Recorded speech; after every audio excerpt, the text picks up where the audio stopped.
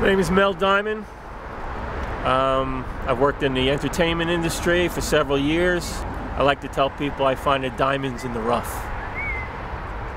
I worked with the boy band See You Later, back when the Backstreet Boys and NSYNC were big.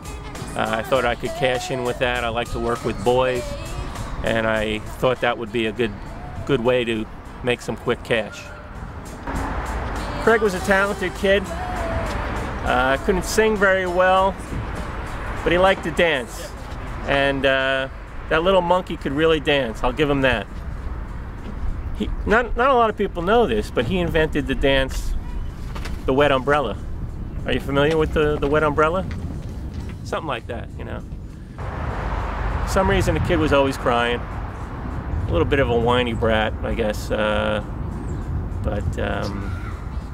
Yeah, we couldn't stop the tears from flowing with that kid.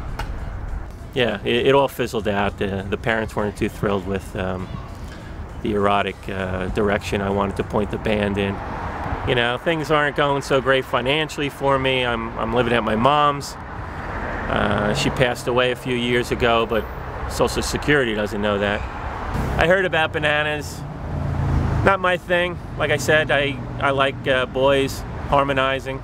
I hear he's into the punk thing. Not my scene, you know? Lots of anger there. I'm out here still scouting for talent. Still looking for some boys to get out there and shape and mold. Romping on each other. Getting sweaty. Sweaty boys.